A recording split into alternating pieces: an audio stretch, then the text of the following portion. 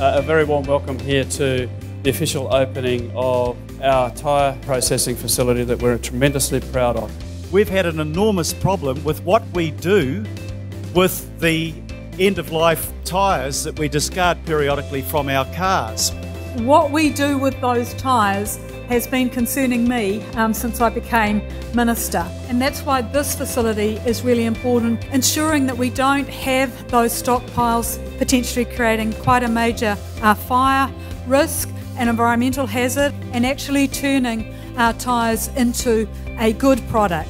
And so today we're here to open a facility that will take 30,000 tonnes of end-of-life tyres out of the market in New Zealand. This is about half the tyres that are used every year in New Zealand. We're going to take those tyres and put them to a beneficial use. The calorific value of tyres is very high, in fact higher than coal.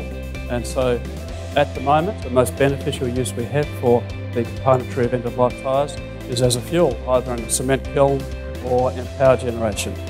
You now make it possible because we can dispose of the product. We can make sure that our tyres are dealt with sustainably once their usefulness on vehicles is over. So that's why I'm really pleased and very impressed not only by it but also by the electric vehicles and the considerable investment the company has made in developing products which are powered by waste and transport that is powered by waste. So very happy to congratulate Waste Management on this initiative. You're taking a product that was simply being dumped and you're putting it to good use.